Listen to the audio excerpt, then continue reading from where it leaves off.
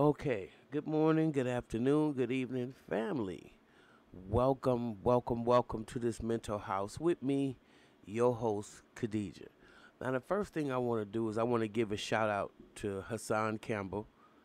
Um, y'all know uh, he was hit over the weekend, I believe, a few days ago. However, not everybody uh, feels that Hassan is clout chasing and that he would clout chase his own uh, attempted execution. And I just feel that culturally we're just so out of touch with reality that it makes it real difficult that a lot of us can't even fathom something as serious as this without making a joke behind it. So I just wanted to send my prayers up, and I'm glad you're okay, Hassan. It's not like I follow your content, but I've seen you a couple times, and a lot of people say that you're a clout chaser and things of that nature. I don't care what they think you are. You know who you are. But the fact is, whoever you are, I don't believe you deserve to be shot. Okay, and that's just how dysfunctional the black community and other communities are. But I really speak on black communities because we don't believe in mental health. We don't believe that most of us are damaged, damaged by our parents, damaged by our grandparents, damaged. We're enmeshed. And as soon as you understand that, it becomes such a beautiful life. Um, and you can accept people like Hassan and what he does without being like a crabs in a barrel mentality. A lot of people are hating on him um, because he has a successful YouTube channel, and um, because he spoke out on his uh, graping by, um, I can't think of it, got Africa Bombada. A lot of y'all feel like you can discredit him. However, as far as I'm concerned, that's not the case. Now, with that being said, I'm not gonna stay on here about Hassan. I just wanted to make sure I sent a shout out to him to let him know that some of us are praying for you.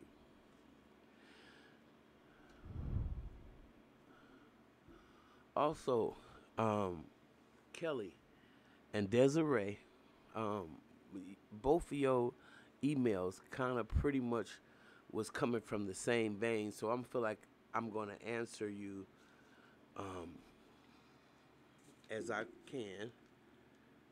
Um, and I want to, especially Desiree, because this is your first time, as you stated in your email, um, being estranged from your family, and you want it this way, but they have a hard time of accepting the decisions and the independence from you, and not wanting to be a part of their enmeshment and their mental illness anymore, their toxicity, should I say? So one thing, you know, we need to understand that when you're dealing with people, especially like I said, in certain cultures, and I'm going to just speak freely from the black American experience.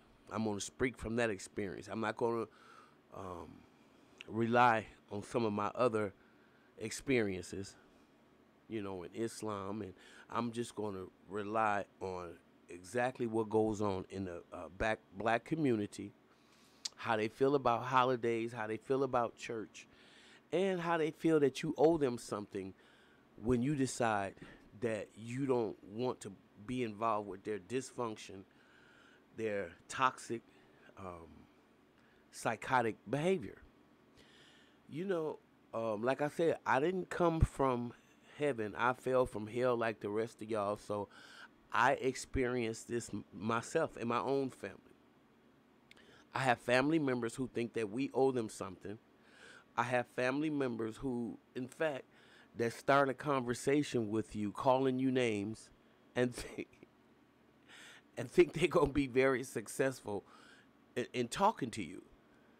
I mean, and they don't even understand, and it's been normalized that they can call you names and expect for you to still want to have a conversation with them.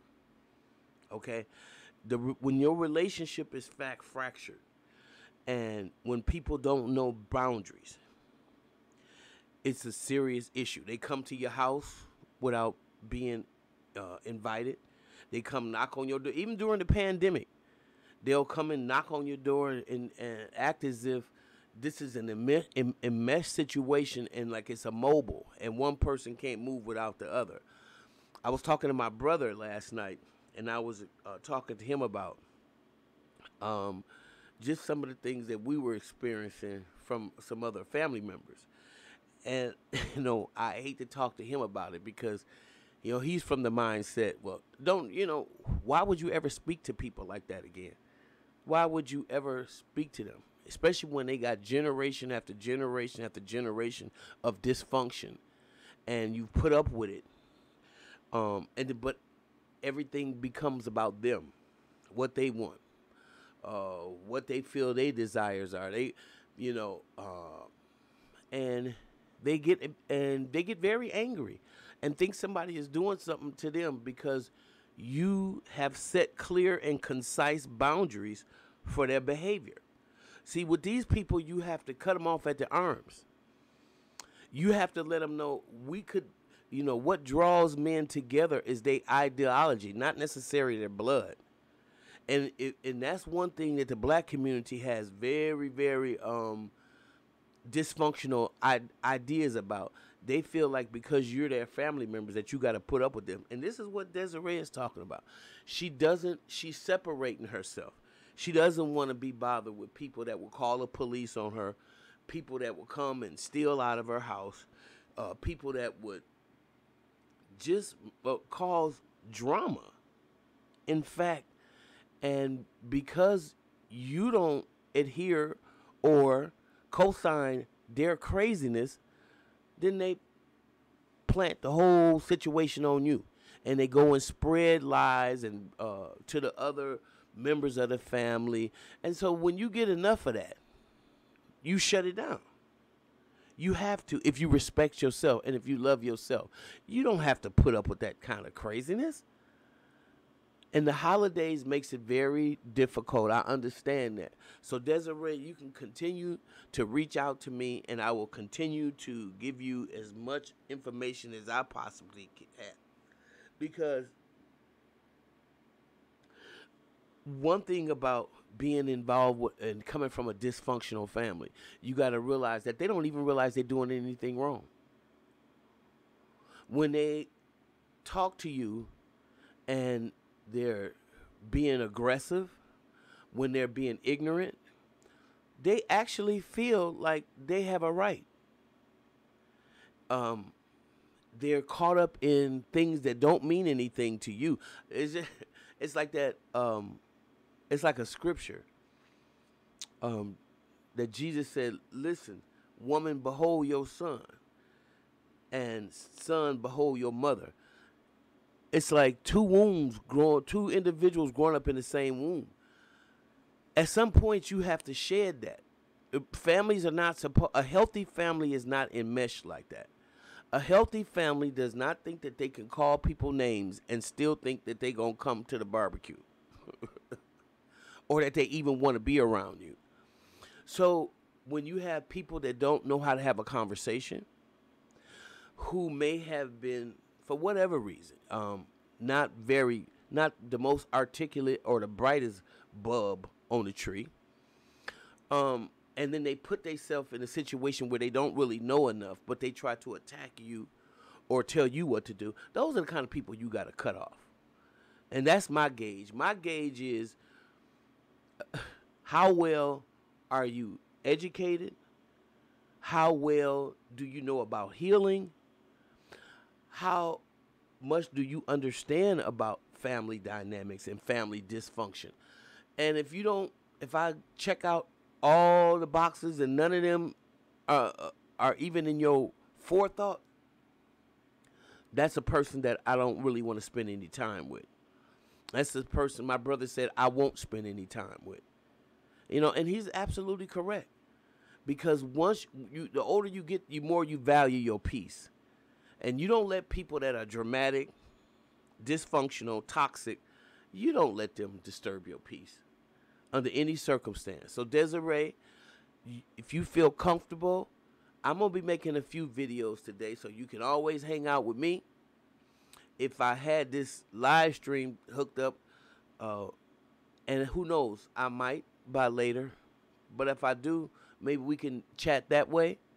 But you always are still free to email me and, see what we can get going. Okay? Now, lastly, so I hope that you don't take this too much to heart, and that they don't steal your joy, because that's what they do. They make everything about them, and they want you to do what they want you to do. Not opposes what's best for you or what's best for your family. They want, and anything that's not what they want, they consider it you being mistreating them, or you being spiteful or hateful or any of those things. People like that don't waste your time with, because first of all, they don't know enough, and you don't have, I know I don't have time to teach them.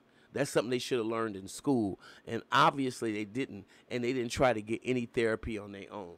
People that abuse their family members, I don't have time for that. This is why I hope this Puffy get up under the jail, because obviously he comes from a dysfunctional family with a dysfunctional mother, and he takes it out on the women in his life.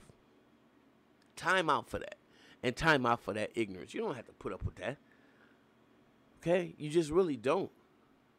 So I just want to make sure I make that clear, and I wanted to address you, Desiree, because I know it is what people call the Thanksgiving, and they get all crazy. And that, first of all, I don't even celebrate it for that reason alone. That black people don't even know what they celebrate, and they just celebrate. They just celebrate. They have no idea, and then they fat asses eat, and then they eat so much till they get sick. And it's not just about being involved with a lovely, healthy environment. None of those things are it.